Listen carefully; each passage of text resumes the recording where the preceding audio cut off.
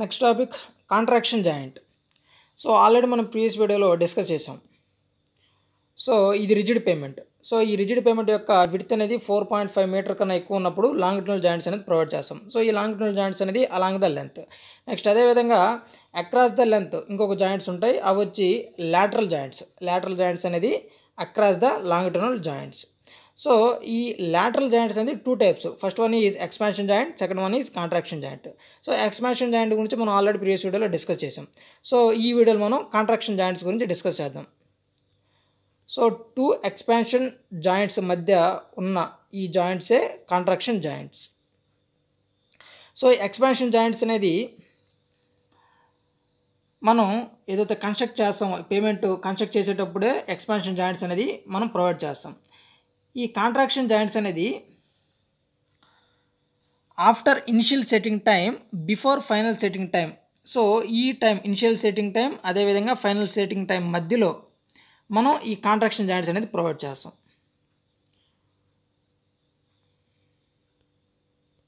So contraction joint, the purpose of contraction joint is to allow the construction of slab due to fall in slab temperature below the construction temperature. So ఇక్కడ చూస్తే మనకు temperature అనేది fall అంటే ఈ winter.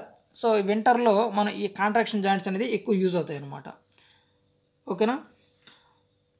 These joints are provided in middle of expansion joints. So expansion joints మధ్యలో మనం ఈ contraction joints అనేది ప్రొవైడ్ చేస్తాం to relieve tensile stresses in peak winter. So peak winter అప్పుడు ఈ టెన్సైల్ స్ట్రెసెస్ని తగ్గించే దానికోసం మనం ఈ కాంట్రాక్షన్ జాయింట్స్ అయితే ప్రొవైడ్ చేస్తాం.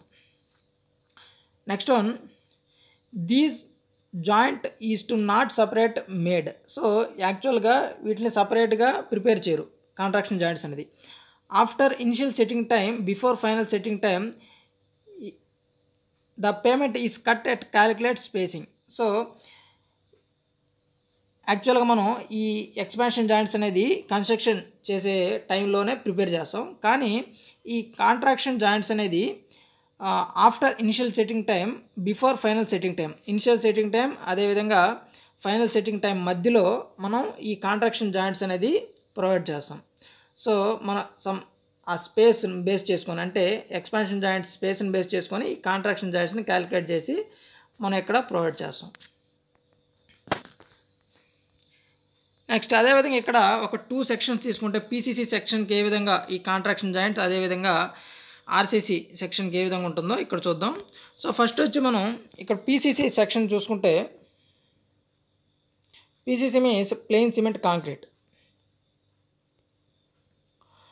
సో ఇక్కడ ఒక సెక్షన్ తీసుకుంటే మనం, సో దీని యొక్క లెంత్ అంటే కాంట్రాక్షన్ జాయింట్ యొక్క లెంత్ వచ్చి ఎల్సీతో మనం తీసుకుంటాం. నెక్స్ట్ అదేవిధంగా ఈ రెడ్ ఏదైతే సెక్షన్ అది resisting cross section area.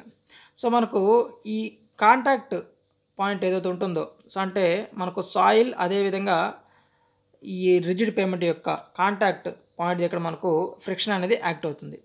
So ఈ ఫ్రిక్షన్ అనేది అవుట్వర్డ్ డైరెక్షన్లో ఈ విధంగా యాక్ట్ అవుతుంది, frictional stresses. So F equal to small F into N, quotient of friction into Newton. So N equal to W/2. So wait అనేది downward డైరెక్షన్లో act అవుతుంది.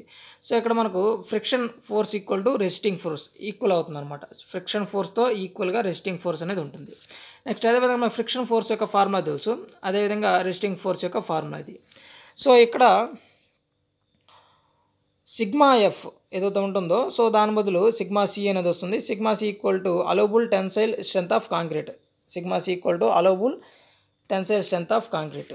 So sigma C equal to FCR 0.7 into root of ఎఫ్సికే. So FCR modulus of rupture.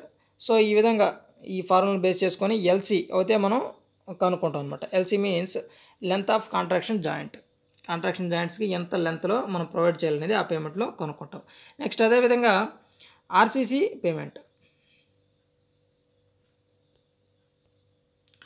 RCC means reinforced cement concrete rigid payments. So ఇక్కడ reinforced means మనం bars అనేది provide చేస్తాం, steel bars అనేది provide చేస్తాం.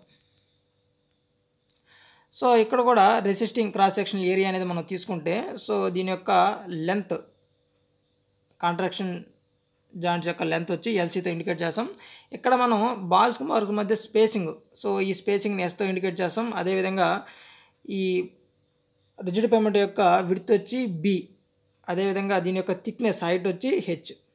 So ఇక్కడ కూడా same frictional stresses అనేది మనకు అవుట్వర్డ్ డైరెక్షన్లో యాక్ట్ అవుతాయి. So same frictional force equal to resisting force.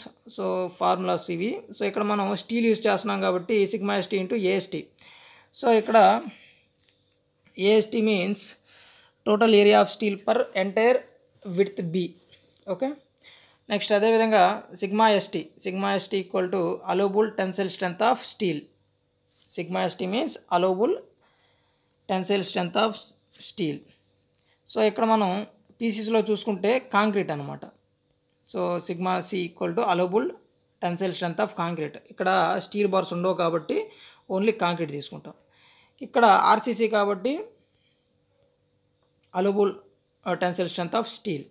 So ఈ విధంగా మనం ఈ ఫార్ములా యూజ్ చేసి ఎల్సీ వాల్యూ అయితే, అంటే ఎల్సీ మీన్స్ కాంట్రాక్షన్ ఏదైతే జాయింట్ లెంత్ అనేది ఎంత ఉండాలో మనం ఇక్కడ మెజర్ చేస్తాం. నెక్స్ట్ అదేవిధంగా టు క్యాలిక్యులేట్ ఏఎస్టీ.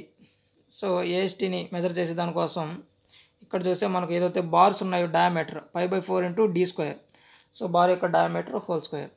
నెక్స్ట్ అదేవిధంగా స్పేసింగ్ ఏఎస్టీ, అదేవిధంగా విడ్త్ ఆఫ్ పేమెంట్. సో వీటిని క్యాలిక్యులేట్ చేసి మనం ఏఎస్టీ అనేది మెజర్ చేస్తాం. సో ఈ విధంగా కాంట్రాక్షన్ జాయింట్స్ అయితే ఉంటాయన్నమాట. Okay guys, if you like this video, please like my video and don't forget to subscribe to my channel. Okay guys, thanks for watching.